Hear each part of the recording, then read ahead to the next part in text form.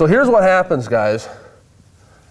We covered in through spring, the fish are spawning, and you may be up in that grass, guys, like last year. Take the Ponderay River as an example. Last year we got out there and the fishing was good in the grass, temperature was right. The water came up, boom, the water blew up and it cooled down a bunch. What happened was the river breached all those sloughs and started flowing through them and cooled them down. So what it did is it actually pushed them backwards again. They moved out a little deeper water, waited for everything to come back around, then they moved in to spawn. They spawned up there probably in June 15th, 16th, where traditionally we've seen it as early as the first part of May. But all those sloughs got breached. So they just had to progress through again one more time. So that can happen. Now here's what happens. And I see this bass fishing and everything else, guys, and it's my theory of the percentage triangle again. Say we went into this slough, or you guys went into Harrison or wherever you were fishing at, Rockford Bay, Micah Bay. All those bays are good. Southern end of Coeur d'Alene's your best pike fishery. You go into there and you tracked them in, and Seth said we were here and we caught some good fish, smelt fishing, and then we moved in and they were in the grass like he said, and it was great. Then all of a sudden, you get into June and those fish have spawned. What happens is you guys continue to go back to that same flooded grass and throw and throw and throw. I see it all the time with the bass guys. They go, man, I went back to this tree and I pulled a 5-pounder off of it, and then I went back the next day and I got a 6-pounder off of it, and I fished that log all summer long and I didn't get nothing. They vacated the premises. Your shallower fish, or your smaller fish, will stay shallow, what we call a hammer handle, 1-2 pounders. Those bigger fish, because of their size, especially the females, and what's unique about the Northern Pike, along with the same thing the smallmouth bass and walleye can do the same thing, is that you have 3 basic types. They're all the same fish, but 3 basic habits. The smaller fish generally always stay shallow. Okay? The bigger fish, they move out. Now, with Coeur d'Alene and Ponderay and those places, we're very lucky because, like say, how I drew the percentage triangle thing here. All I do is I go right back. Remember how we started out here, correct? Then we moved into here, and then it flooded, and we're all just concentrated right back in here. What happens is you follow this right back out. Post-spawn, these fish slide back out. In the summertime, they're way out here on that deep break again. But what's out here now is big, deep cabbage beds. Coeur d'Alene Lake. You'll pull up to a cabbage bed, and it's a vertical wall, and it's 25 feet deep, 17 feet deep. What they do is they basically back into that stuff with their nose sticking out like this, and they ambush food. Anything, exactly. They ambush food. But what's unique about pike is this, along with smallmouth bass. You've got a group of big fish that will live here. If this is 100 feet, you have a group of big fish that will live out here down 40 feet. And you'll have a group of fish, if this is 60 feet, living out here right at 60 feet on the bottom. Okay? These guys here will be a wolf pack, cruising the open water. These guys out here will be individuals living on rock piles and whatever. These guys in here will be the guys living in the weeds. That's what makes them such a challenge. You can go out to Coeur d'Alene Lake off the mouth of the Coeur d'Alene River in 60, 70 feet of water, trolling plugs, and catch pike and bass, smallmouth, out in the middle of nothing. They're out there suspended. Okay? Now, here's the thing, and I'm going to preach the choir on this because everybody wants to kill the pike, and it's my all-time favorite fish, and it's because it's a misunderstood fish. Their primary feed is whitefish. You ask any biologist, their primary feed is whitefish. These guys out here, tracking whitefish. These guys in here, perch, bluegill, whatever. They don't really eat bass like people think they eat bass. They don't. The tribe up that controls the Ponderay River, they're constantly monitoring that because they put a lot of effort into the largemouth up there. I talk to the biologist, Jason, up there all the time. They rarely find a pike with a bass in it. What happens is I catch bass in the springtime that have been hit by a pike. They'll be marred up. I got video of it. Both sides marred up. What it has to do with is they got roaming around, the bass did, when the courtship was happening and things were getting territorial, and they got hit. It's basically a thing to kick them out. Primary feed is whitefish. That's why the Ponderay River fish are getting so big, because of the whitefish. It ain't because of the bass. If you took in front of me and you threw down a big old steak, or you threw down a big old piece of chicken, I'm a meat and potatoes guy, I'm eating the steak. It's the same principle. A whitefish has more oil. A whitefish has soft fins, where a bass doesn't have as much fat, and it's a spiny ray. It's harder to eat. Okay? So keep that in mind. It's not all about, you can hit this weed bank here and you're going to catch fish. But you can also get them out here jigging on the bottom with big white tubes, or trolling plugs out here in an open space. It's easier for you, if you're not experienced, to hit them on these weed banks, because it's a visual thing. You can see the weed bank, the cabbage, you want the cabbage grass. Now what will happen, you'll find, is you're going to see these guys right here will be active at first light, and then they'll be active again in the evening time. In between those time frames, you may see them follow up, but what's going to happen is you're going to catch the smaller fish at that time. Now what that has to do with, guys, and this applies to all fishing, okay? If you go down walleye fishing and you're ripping blade baits and the bite stops, how many of you guys have been out fishing and you could tell me a story about how they bit like crazy and then they stopped? I preach this at every single seminar I do, right? They bit like crazy and they stopped. All fish, for the most part, have an activity window of 10 to 20%. Well, in a 24-hour day, when is that? We don't really know. We say, well, at first light it was good, and then in the evening time, well, low light conditions are optimal feeding for them because they're a predator, blah, blah, blah. You go out and you look at a pike. Okay, most fish, you're going to accomplish a top speed on a burst of 7 miles per hour per foot in length. 4-foot pike can burst at 28 miles an hour. They can cruise between 8 to 10 miles an hour. That's pretty fast. You can't reel a lure that fast, all right? All fish, guys, bass, pike, walleye. Here's what happens. You go out, and Seth, I was out here off this deep cabbage bed. I followed them out. It was great success. We smelted, then we went in and we used the hollow bellies, and then we moved back out, like you said. And I fished, and I was getting a bunch of fish there in the morning, and then it quit. Okay, what did you quit burning that spinner bait? Well, no, because they bit that. Okay, here's what happens, guys. I'm going to use the people reference. I do it at every seminar. We all sit down at Thanksgiving, correct? And we all get a big old plate put in front of us. My mother, love her to death.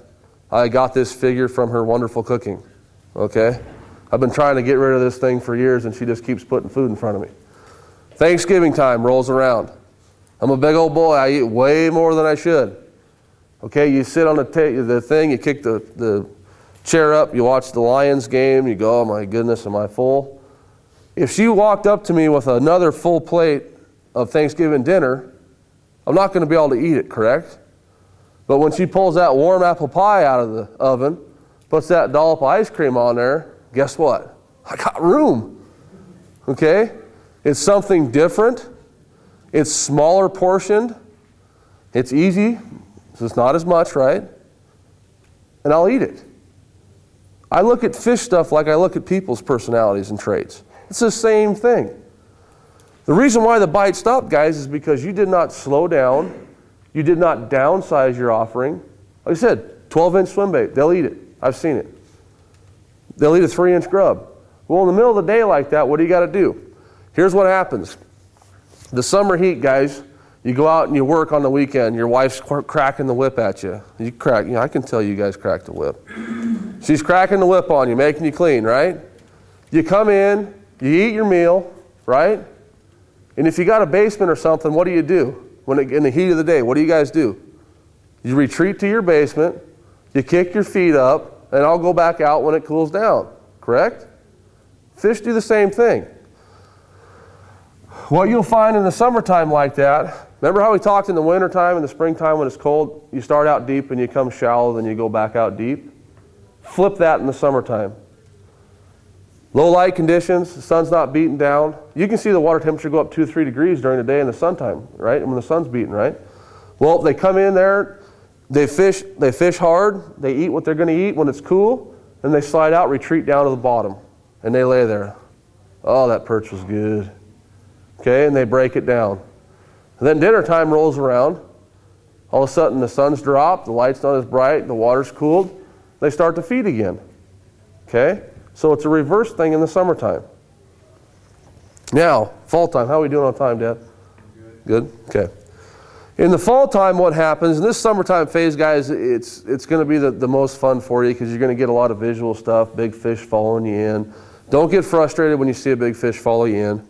If you hopped in the boat with me and we went out pike fishing in the summertime, if this is a 100-yard stretch, we're going to sit there for 8 to 10 hours.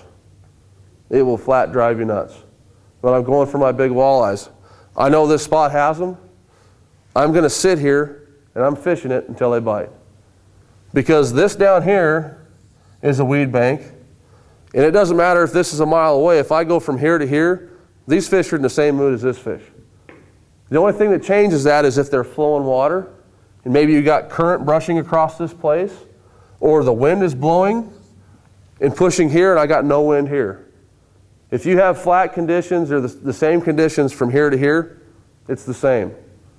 I don't leave these fish, and I get all the time, Seth, what does it take to catch those big fish? Well, one, it takes a ton of time. I put a lot of time into it. But I'm patient. My walleye spot, where you see the big night walleyes, guys, it's 100 yards long. I stay there all night. I don't move. I know they're coming. Can I outlast them? Yes, I can. I keep going back and forth. Back and forth. And then you made 3 hours of work and you're like, this guy's a nutty. Then all of a sudden the next pass through we got a 20-pounder in the boat. Because you know they're there.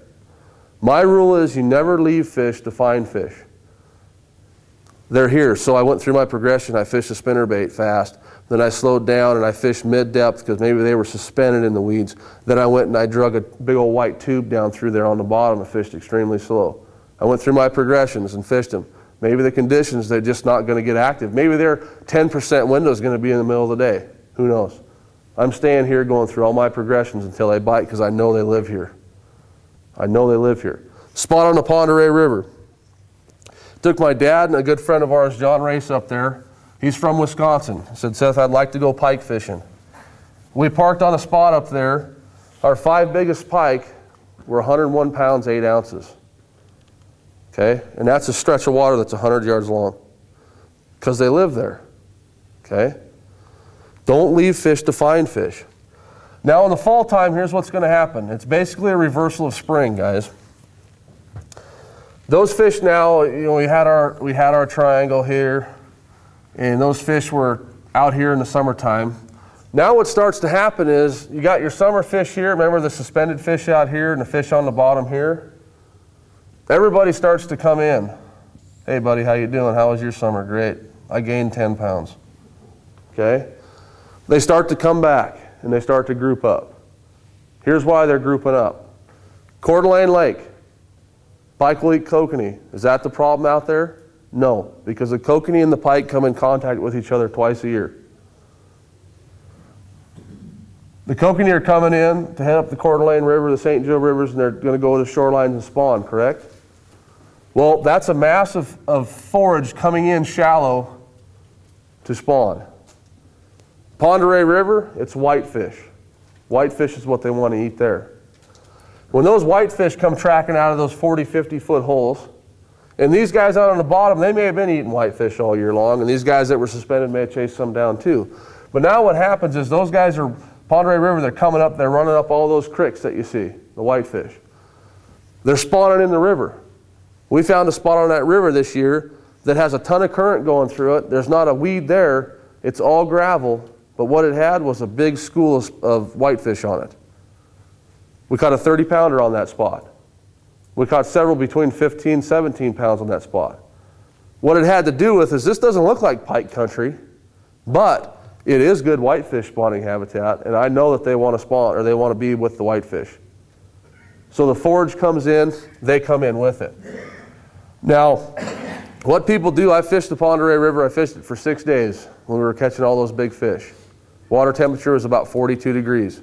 And we were hitting those areas where we knew whitefish wanted to go, up the creeks and on those gravel bars in the river. We never saw one person up there fishing. Everybody's out duck hunting or whatever, which is fine. But the preset in your mind once again becomes, it's too cold. What are we doing out here? Okay? These are warm water fish. As it cools down, they get more and more active. there's an abundance of feed. Those females have to eat to get those eggs through the wintertime. So what happens is you just go in reverse again. You don't go all the way up. I'll take you one bay for an example. There's one bay on the river that kind of does something like this. And it wraps around right here. And these are pretty tight, and then it swings out. And this is a real big flat out here. But out inside of here, guys, there's about an 18-foot hole right here. And I've been looking for a wintering spot for a long time on that river, and I finally located one. And what these fish are doing is they've come out, and the whitefish right here, the river sweeps like this, and it comes down and it makes a cut kind of like this right here. And what we have out here is we've got clear gravel like this. And this out in here is, it's 15 to 18 feet. But it's 15 to 18 feet. But it's running hard. It's flowing really fast. And this is almost creating like an eddy right here when it sweeps around. And what those pike were doing was sitting out in this hole, which is right where the eddy sits. And they're coming up and they're swinging a couple times a day, going into this fast water and hitting these whitefish. When the whitefish spawn was over, I could tell you the day it was over, because we went out there, we didn't have one follow, we didn't have one hookup, not one bite, nothing. We slid right back in, and I focused right in this 18-foot hole. And this 18-foot hole is as big as this room. And everything around it. This actually right in here, guys, is shallow. This is like, about 7 feet, depending on where the river's at. And this bay back up in here is just shallow. So it's got 7 foot of water, say, all the way around it here. Okay? So it deep, then it goes shallow, but this is out of the current, and then it goes into this, which is running. What they did is they slid right into this. And we didn't catch a fish. Okay? But what I saw, my buddy Chad, you've seen him on a show, he threw this way, I threw this way. He's working his bait in, and he goes, holy smokes, and I look over like this, and he's got one about 20 up alongside the boat, and I'm kind of admiring it, working my stuff back. I look this way, and I got one of the same size on this side. What we found, and it just so happened that day we couldn't get them to go, but those fish were all grouped up in that spot wintering. Okay? Well, that is this spot on the tip of that triangle where you're going to go right to in the wintertime, because those fish are going to be stacked up in there like cordwood. Okay?